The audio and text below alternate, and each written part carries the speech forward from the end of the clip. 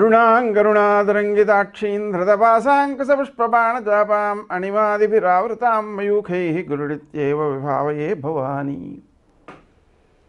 గ్రహాలు వాటి ప్రభావాలు, వాటి యొక్క ప్రభావాలను మనం జయించడం ఎలాగా, సానుకూలంగా చేసుకోవడం ఎలాగా, దోషాలను నివారించుకోవడం ఎలాగా, ఈ నివారణ చర్యలే భారతీయ జ్యోతిషంలోని వైశిష్ట్యాంశాలు.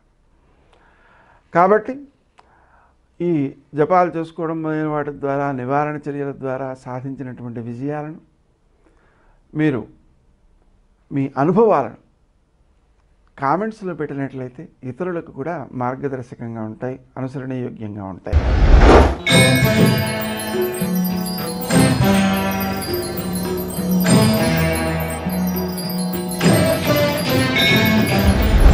మిథున రాశి. ఈ రాశివారు తాము ఆచరించే కార్యక్రమాల్లో విజయాలు సాధించగలుగుతారు.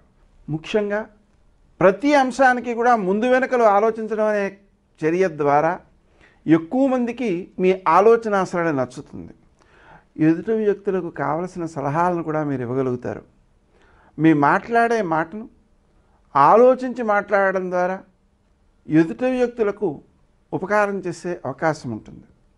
కానీ కొన్ని సందర్భాలలో మీ మాటను అపార్థం చేసుకునే అవకాశాలు కూడా ఉన్న దృష్ట్యా ఆచితూచి మాట్లాడాలి.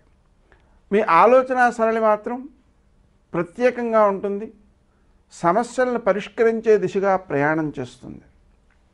సంతాన వర్గం అభివృద్ధిలోకి వచ్చే అవకాశం ఉంది.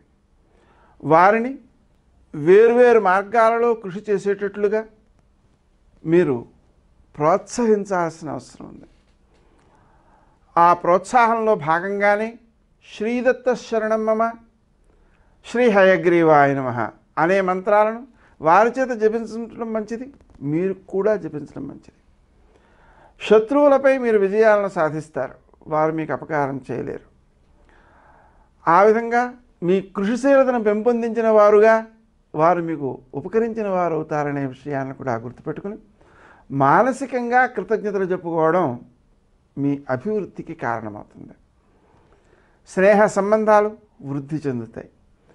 కానీ ఆ స్నేహ సంబంధాలను కాపాడుకోవడం కోసం మీ స్వప్రయోజనాలను కొన్నిటిని విడనాడాల్సిన అవసరం ఉంటుంది. ఆరోగ్య విషయంలో సమస్యలను అధిగమించడం కోసం క్రీం అచ్యుతానంత గోవింద అనే నామాలను జపించుకోవడం అవసరం.